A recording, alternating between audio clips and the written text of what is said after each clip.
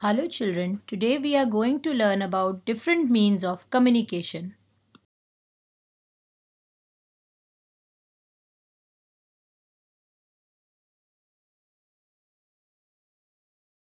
Sometimes our relatives and friends stay in a faraway places. As you can see, some relatives are putting up in Mumbai and the others are putting up in London.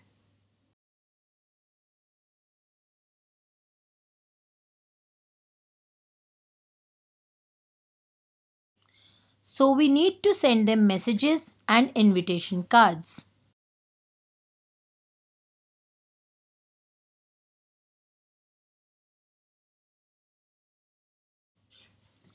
The means that we use to send these messages are called the means of communication.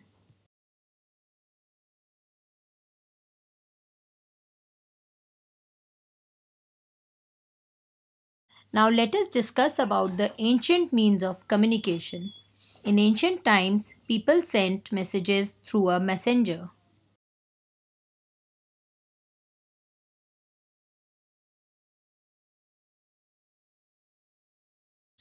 The messenger went either on foot or traveled on horseback, or even a camel was used to convey the message.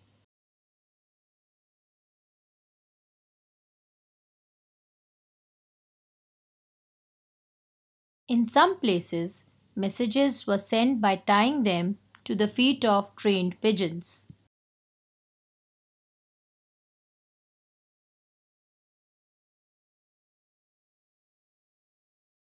Now let us discuss about the present means of communication.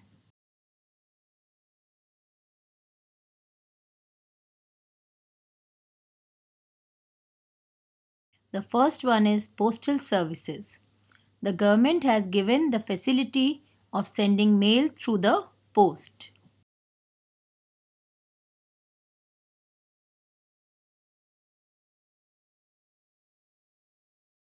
The message is written on the postcard or on an inland letters.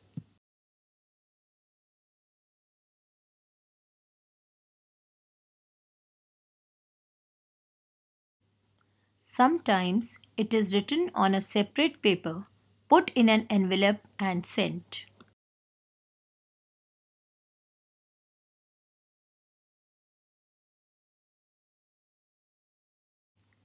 To whomsoever the letter is to be sent, his or her name and address has to be written on the envelope.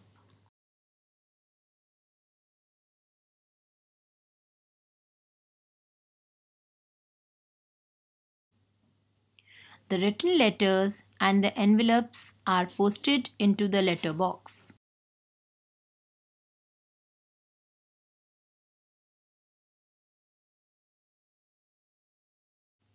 Then the postman collects all the letters and takes them to the post office.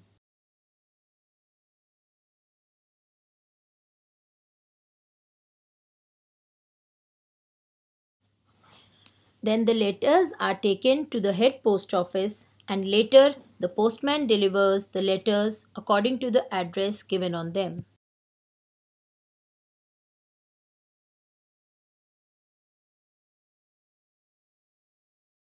The next means of communication is telegram. We are able to send important messages and good wishes immediately through telegram.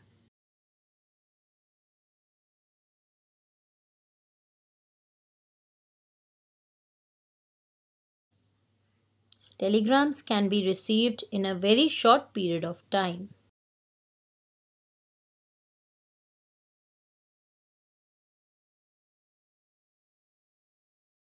The reply to a message in postal service cannot be had immediately.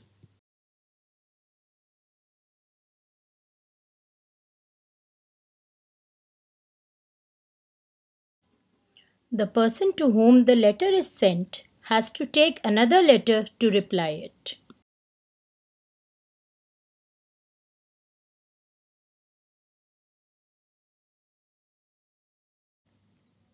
Then the postman will deliver the letter, so a lot of time is wasted for all these transactions.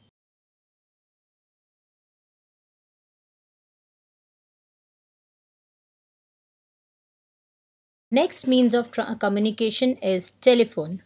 The telephone has become an easy means of communication.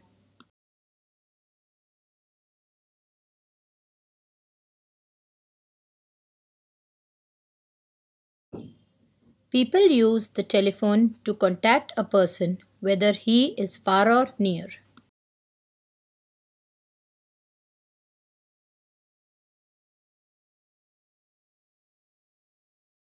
We can speak directly to a person through the telephone. It is an easy and a quick means of communication.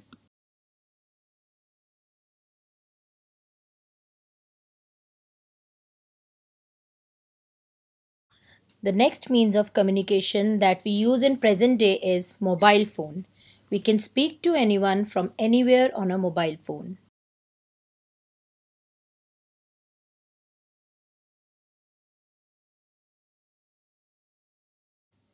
Fax is another means of communication which is used nowadays. Apart from the telephone and the mobile phone, we can now send matter, pictures, photographs, etc. with the help of a fax machine.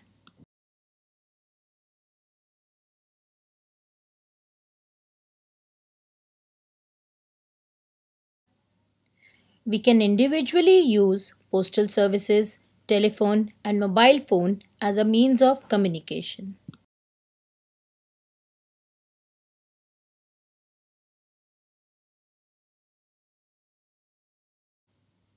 But if we have to communicate to the people at large in society, then the following means of communication can be used.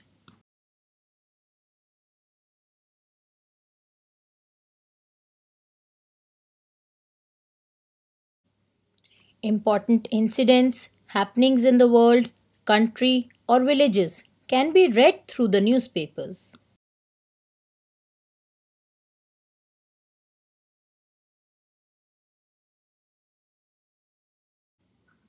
We can come to know the latest happening in and around us with the help of newspapers.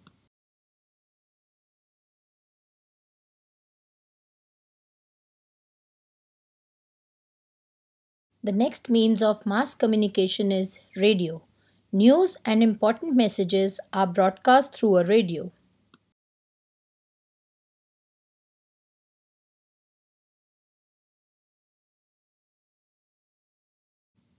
The news broadcast reaches immediately to every nook and corner of the world.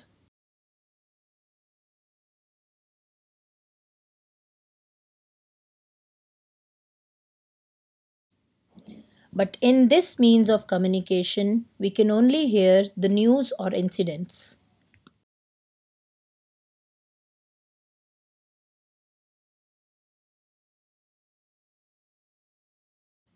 Television is the next means of mass communication. Important messages and news are telecasted on television.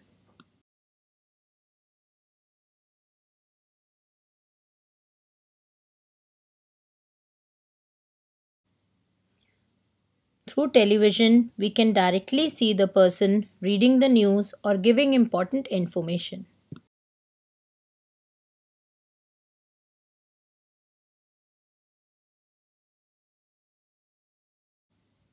Incidents happening in faraway places can be seen by watching television at home.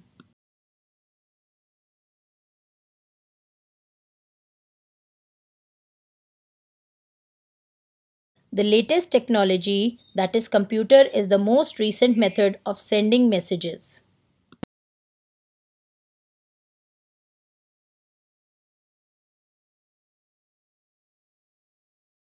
The messages can be sent throughout the world in seconds by email.